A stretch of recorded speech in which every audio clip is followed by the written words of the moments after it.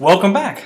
We're going to continue our discussion of consumerism, but now we're actually going to look at consumerism as a protective movement. I realize you probably couldn't see what I was pointing at. Consumerism as a protective movement, or consumer protection. So, of course, in contemporary America, consumer protection is a major function of government. And the spending of the federal government on consumer protection, including consumer health and safety, has continued to increase starting at around the 1960s. Again, going back to the business history and also the business and government discussions that we've had. The 60s and 70s were a time period where people began to expect the government to step in and take care of society because business had obviously failed to do so.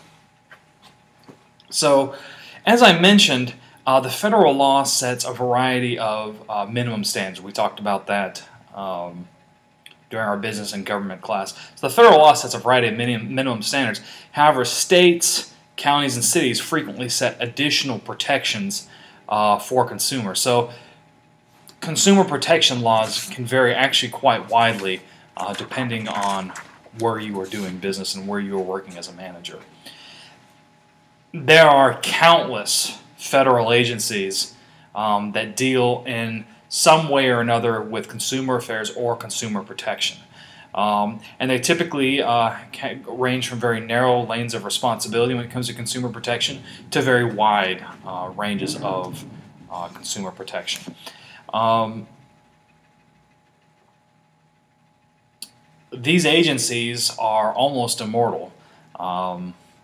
And they still are effective in protecting consumers despite the fact that there are changing administrations, budget shortfalls, and frequently there's not even enough staff to make sure that the mandatory statutes are met. They nonetheless serve a very important role, and they are somewhat effective in ensuring consumer protection.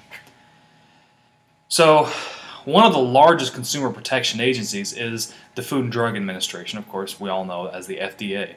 And they were established by Congress through the Food and Drug Act of 1906. And they have a variety of different responsibilities. But generally speaking, if you or an animal ingests it, which includes all kinds of foods and medicines, the FDA probably has something to do with it. Remember it that way. If you ingest it, or if your animal can ingest it, probably the FDA has something to do with that and regulates it in some way. That includes, so I mentioned food, of course I mentioned drugs. I guess they also do some limited work with cosmetics. They deal with tobacco products, marketing, labeling, that kind of stuff. And then, of course, they also deal with some of the things involving microwave ovens, televisions, x-rays, those kinds of devices that emit radiation. You've also got the Consumer Product Safety Commission, the CPSC. And again, that sets mandatory and also voluntary safety standards for about 15,000 different consumer products. They can work to ban the sale of products that expose consumers to unreasonable risk. It can be kind of difficult to prove what is reasonable or unreasonable risk, but when it's deemed by that agency as an unreasonable risk, they can go ahead and ban that product. They can require manufacturers to recall dangerous products. That's huge, making manufacturers responsible for when they make a mistake. And of course, they also investigate deaths and injuries that occur from consumer products. You've also got the National Highway Traffic Safety Administration, NHTSA.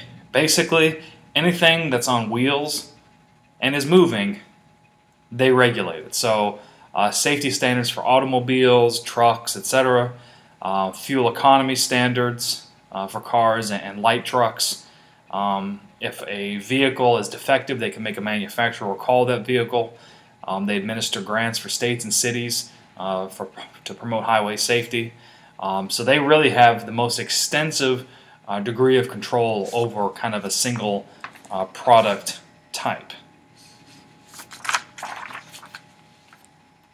And of course, there's some other consumer protection agencies, the Federal Trade Commission, looking at interstate commerce, the Environmental Protection Agency, the EPA, we've already talked about that. And Equal Employment Opportunity Commission, we're going to talk about that in class when we talk about diversity and equal opportunity. Okay, great. So this wraps up the second video of consumerism. So we've also looked at consumer protection. Now we're going to shift our lecture into product liability law.